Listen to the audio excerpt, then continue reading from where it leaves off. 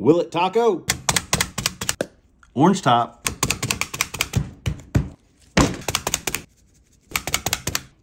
Now let's make the juice. Green onion. Jalapeno. 1 little bag of garlic. Pop, pop. Pop, pop.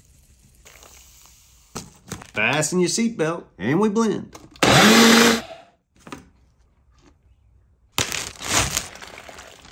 Now we sous vide. It's been an hour and a half. Let's fire up the grill.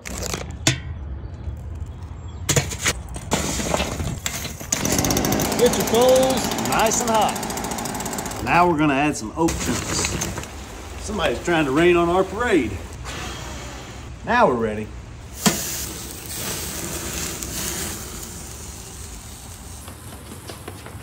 All right, my friends, there you have it. Now it's time to give it a try. We're gonna go right through the middle. Look at that.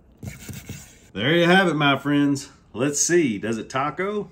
How tender is it? It's good. There's about 10 different ways I'd probably rather do my steak. It's a little bit tough as well. So let's cut off the spinalis part. This should be flavor packed.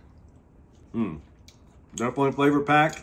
I must say, you can't win them all. This one was definitely not a winner. Was it bad? No way. But you don't know until you give it a try, and you definitely don't know until you dano. All right, you guys, so I just finished the video, and I was actually saying how I wouldn't recommend making that marinade. Well, if you remember, I pulled it straight out of the marinade and went straight on the grill, and I didn't add any more danos. So then I was sitting here, and I tried a little danos taco on the meat right here, just like that. That's all you gotta do.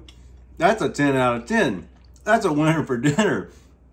I literally just turned something that I was gonna tell you don't try to try it, because that's really good. Yum, yum, get you some.